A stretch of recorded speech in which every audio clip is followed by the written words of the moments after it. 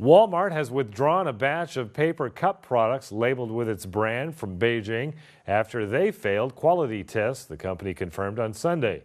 The batch of paper cups was made by a factory in Hunan province in April last year, authorized by Walmart and labeled Great Value, a brand that's owned by Walmart.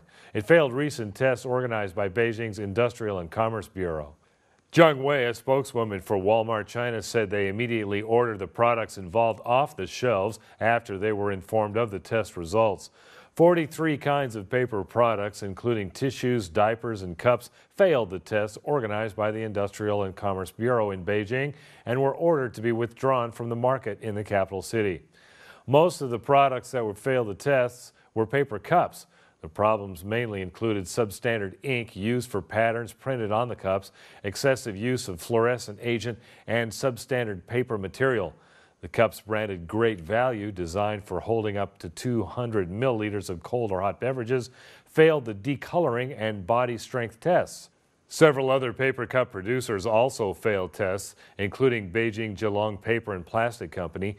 6 batches of paper cups made by that company failed tests, including decoloring and strength tests. More than 10 billion disposable paper cups are sold in China annually, and a large proportion were made by uncertified companies, according to reports. The use of substandard ink is a major reason for failing the decoloring test, according to Dong Junshi, Executive Vice President of the International Food Packaging Association. A national standard issued by the General Administration of Quality Supervision, Inspection and Quarantine, which took effect June 1st, imposes more stringent guidelines on the manufacturing of paper cups. New measures enacted include bans on recycled material or fluorescent agents.